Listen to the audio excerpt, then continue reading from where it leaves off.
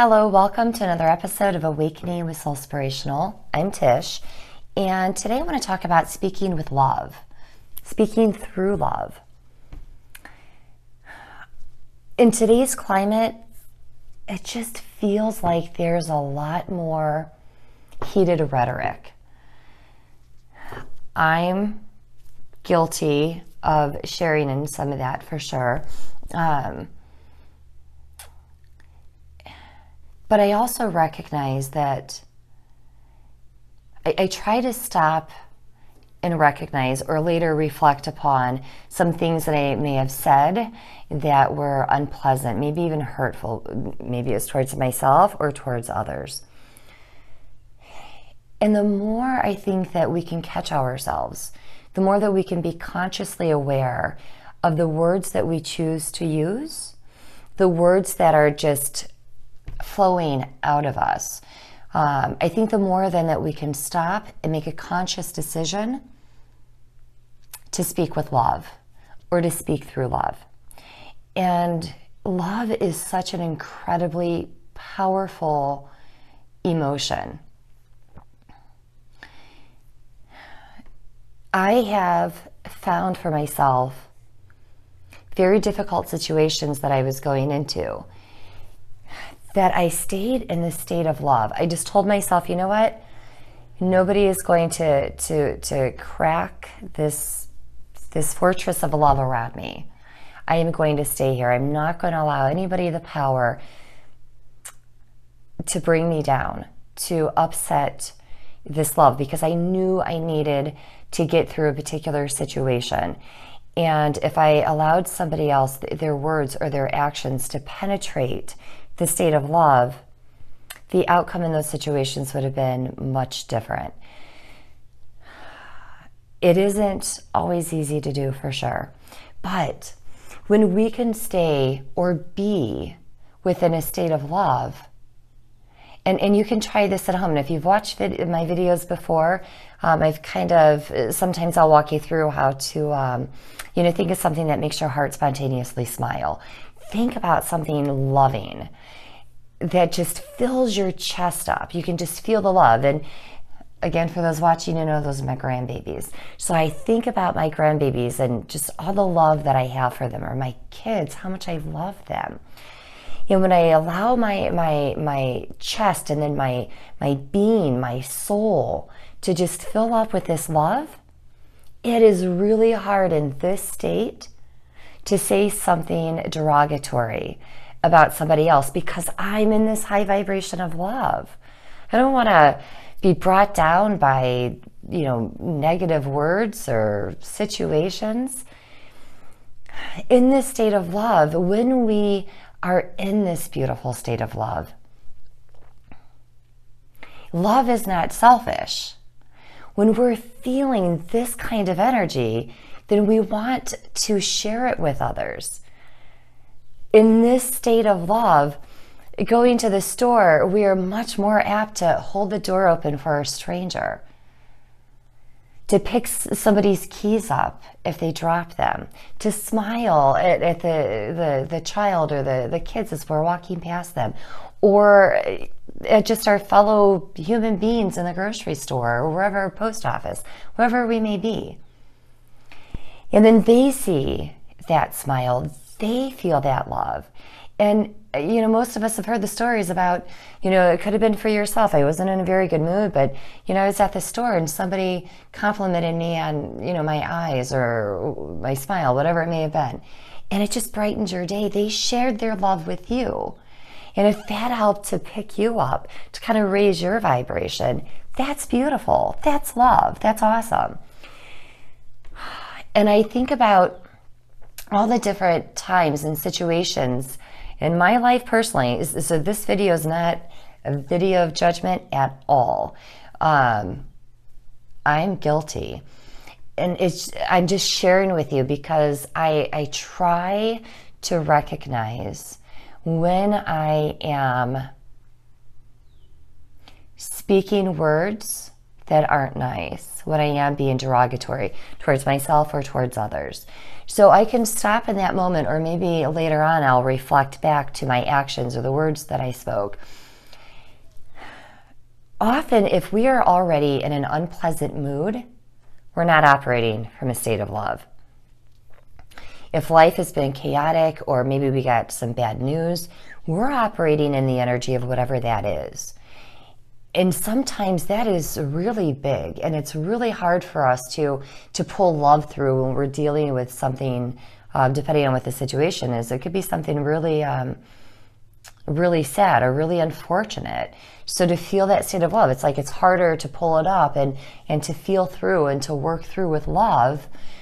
But eventually we can get there as we're processing something. We can eventually get back to that state of love, or to pull those emotions forward.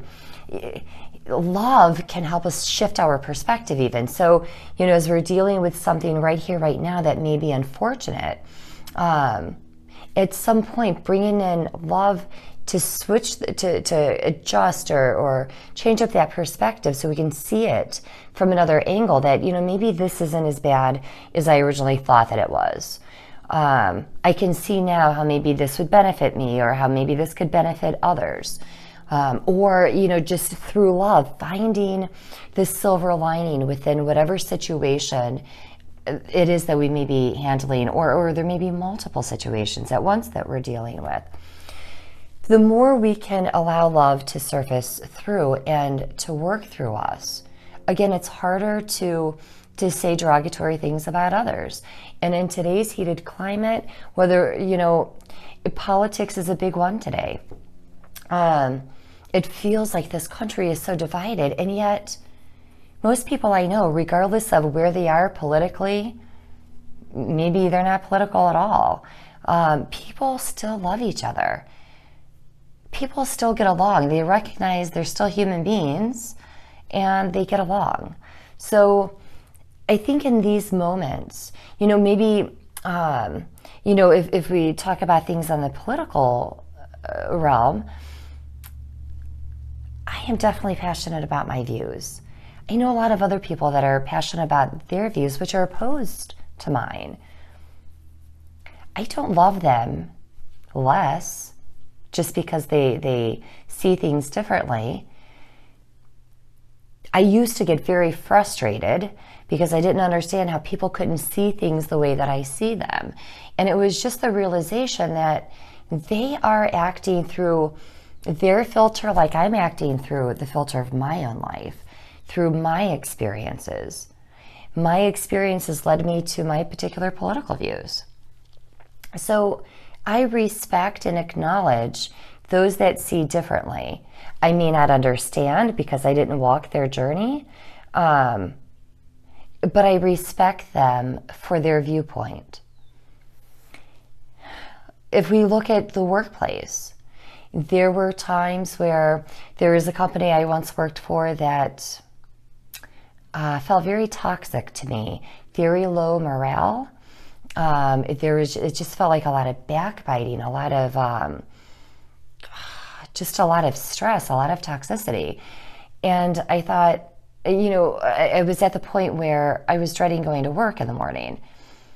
And I realized I had to do something about it. I wasn't going to change the environment because it starts at the top, and management wasn't very loving. So what I did is I put out resumes, and I wound up changing jobs. I went to a different company, and sure, I think every office has their issues because you have your different cliques and you have all the different personalities, all these people just trying to commingle with their different points of view and different levels of ego or whatever. But when I switched, I realized just how much better it was over here than where I was. So I really appreciated, even with the imperfections over here at the new job, that was still so much better than where I was. So I really found gratitude in that space. When we are speaking negatively, and the reason why I brought up the part about work is because we may find ourselves when we are in a toxic environment, that it starts to bring us down. And it's like it has seeped into my soul. It's bringing me down because I'm watching different things going on. I'm watching how people are talking about one another, and it doesn't feel good. So then I start feeling yucky. And then I am adding to the heated rhetoric. I don't want to be part of that vitriol. I have been.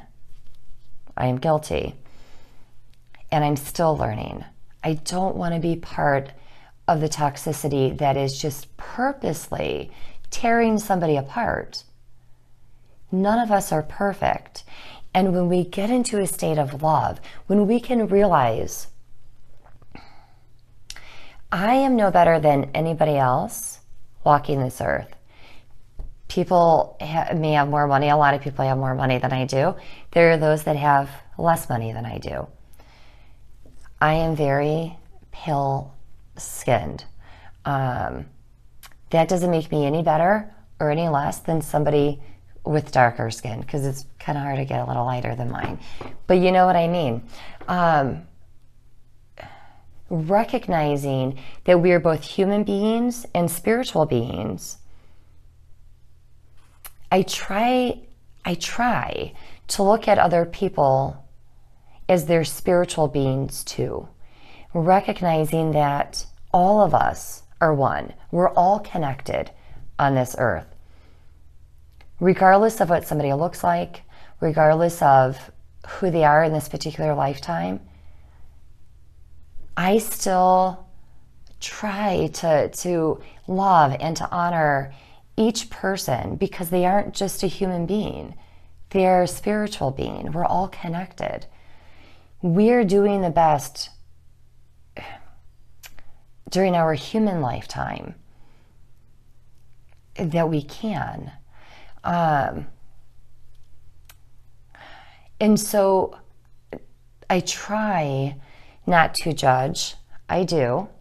But I try not to. I try to catch myself in the middle of a judgment. And somebody said to me, oh, I'm making an observation, not a judgment.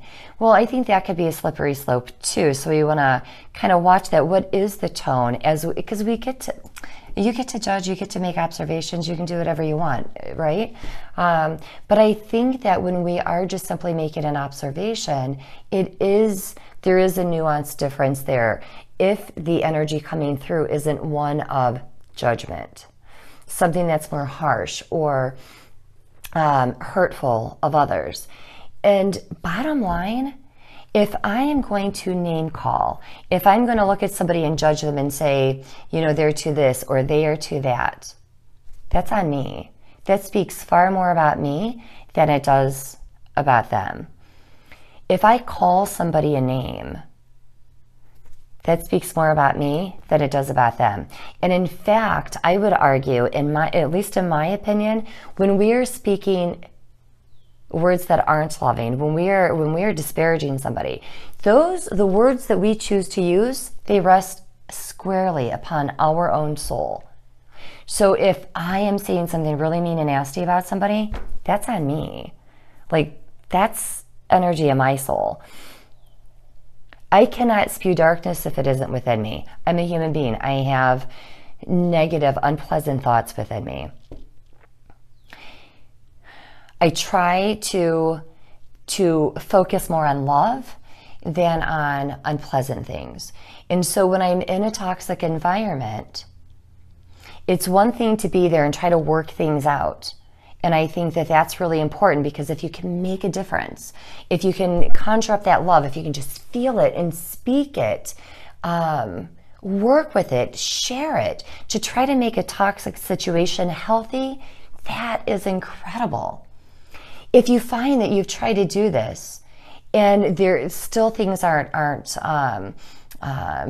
shifting, things aren't moving, you get to remove yourself from that toxicity. So whether that's a person, whether that is a place of work. Again, if you're in a toxic environment and you've done all that you can, you feel like there's nothing that you can do, try, send out your resumes, try and find another location that you can go to. as we speak and work through love, we can make change. And then that love is what is on our souls. It is what is within us. Again, we can't share love if we don't have it. But I would argue that every person has love within them. Every person has some level of negativity within them. And especially as human beings, I think that it's just part of our nature to have this, a level of fear, to have a level of, or resentments that can build over time. If I am passionate about something, but I want to make my partner happy, therefore I give up my passion to please my partner, I'm going to grow to resent him. That will start festering within me.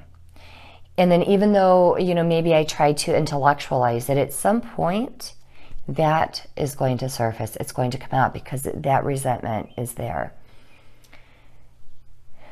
If we can address things head on and as often as we can through love, to share love, to speak love, to remind ourselves that we are love. Again, we can't give something that we don't have. I have people who come in here that are just such incredibly beautiful souls. They are so quick and so easy with their love. They just give it. But then they have a hard time feeling it for themselves. And it's like, all you have to do is open up to it and accept that love internally. Allow yourself to feel the love that you are giving to other people. If you didn't have it within you, you wouldn't be able to give it to others. So open up to it. Feel your own love.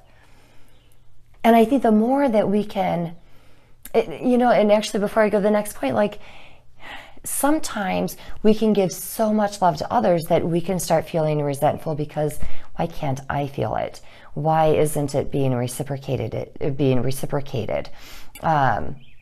So when we allow ourselves to start opening up to that divine love that is within each and every one of us, then we can replenish, because love truly is infinite. So then we can get that feeling of replenishment. We can open up because there may be other people who've been trying to share their love with us, but we're closed off to it because we feel that we're not worthy of it. Open up. Everybody's worthy of love. Everybody. God created all of us. All of us are worthy of love. And all of us get to choose if we are going to operate from our spiritual selves or if we're going to operate from our human selves. And really, we're operating from both. But how often are we operating from which? If I am, again, I try to look and see, am I operating more from love or more from fear and resentment, hatefulness? With what I do, if people came in, if all I did was spew negativity, if all I did was, complain about this and complain about that, and then just begrudgingly got through a class or through a session, people aren't going to want to come back. But if that is tempered with love, compassion, honor, joy, excitement, when those things are the ones that are greater, when you're spending time around others, we want to come back for that because that feels good. Love feels good. Compassion, joy, excitement, it feels good. And I get that some of us may not know what to do with those emotions because we've been so contained, so suppressed for so many years. But when we allow ourselves to start opening up to that love, that self-love, the self-compassion, allow ourselves to experience joy and pleasure and excitement, then we can look upon our fellow men and women, I believe, with more respect, with more compassion, with less judgment, with more understanding. So let's speak with love. And if I am with a family member, a friend, a coworker, whomever it may be, and if I'm watching them bully or put down somebody else, if they're using disparaging words against another human being and I laugh with them, that too is on my soul. We, each and every one of us, get to choose in those moments if we are going to be a leader or a follower. Is it safe for me to speak up and say, wait a minute, I'm not engaging in that. This isn't funny. This isn't how we treat fellow humans, fellow spiritual beings. You can be the person that helps temper a situation. Again, if it's really heated and you feel like it's unsafe for you, that's one thing. But it's a completely and entirely different thing when we are laughing with somebody who is purposely putting down somebody else. It isn't okay. It isn't okay for us to do it. It isn't okay to be a bystander, or actually, I feel like it's more complicit because we're laughing with them. So these are just my 2 cents worth of trying to get the message of love out there, the message of hope, compassion, the understanding that we've all walked different paths upon our journeys. I can't fully understand what somebody else has gone through because I didn't walk their shoes. No more than I can expect them to understand mine because they didn't walk mine. And that's actually kind of, when we think of things that way too, we can also depersonalize things that way. That sometimes when people are judging us, is that reminder of they weren't here, they don't understand. And it's okay, they don't have to. We don't have to take everything so personally. Get back into the state of love. When I think about people that I know personally or professionally, I may feel as though they could use healing. But I'm not going to force healing on somebody. To do so would take away their power, and that isn't loving. Sometimes love, to me, is grace. It could be a person doesn't necessarily want to walk the path of healing right now.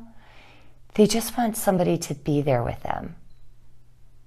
Somebody to walk a portion of that journey with them, knowing that they're loved.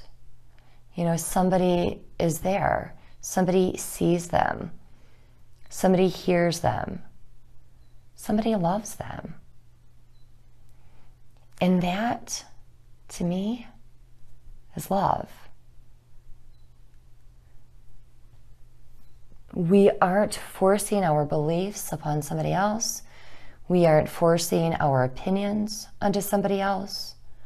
And because that is where, too, you know, I feel like that's ego creeping up because I know so much better than that person does. That's disempowering to them. And it isn't good for our own soul. And it elevates us. We perceive that it elevates us. That I'm so much better than this person because I can recognize that they need this, as if it's my place to dictate what somebody else needs. No. If or when somebody is ready for healing, I help them if they want my help. And if part of my experience as a human being and as a spiritual being is to walk in grace, to walk in love with somebody else along a portion of their journey, so be it. So, yeah, I just would like to encourage us all to, one, recognize that the words that we speak rest squarely upon our own souls. Every time we're spewing hatred, it's on us. We may be sending that energy out, but it is right here. The weight of it is on our own soul. Every time we're putting somebody down, every time we're saying something derogatory, that's on us. And you know the old adage, you point a finger at somebody, there's 3 more pointing back at you. So when we're judging others. So in those moments, if we can just stop and say, you know what, I'm going to operate from a place of love. Or you're getting ready to maybe go in for a job interview, or you're going to meet somebody new. Get in a state of love. If you know you're going to see somebody at a party that you don't necessarily care a whole lot for, get in a place of love. In a place of love, you may find that you patch things up. Or if nothing else, they're not penetrating your good time. You get to enjoy yourself without all the yuck stuff. You can remove yourself from that toxicity. You don't have to stay there. You can get to the place of love more often if you choose to. Be consciously aware of what you're saying, what you're thinking, what you're doing. Turn it back to love. Find a way to come back to love. And I think that, the more that we do, when we are in that state of love, then we share it. Just like I spoke of earlier, opening up the door, complimenting a complete stranger, and then it raises their vibration and they pay it forward. Or, maybe it's easier to go home to a house full of kids and taking care of everybody, and you're just not quite as stressed because somebody just lifted your spirits. Your spirits. So let's pay it forward. Let's share the love, especially right now. We could really use more. So to each and every one of you, I thank you. Thank you for taking the time to watch this episode. If you have any questions, comments, hopefully lovingly, feel free to reach out to me. My email is info@soulspirational.com. My website is soulspirational.com. So until next time, thank you, be well, and namaste.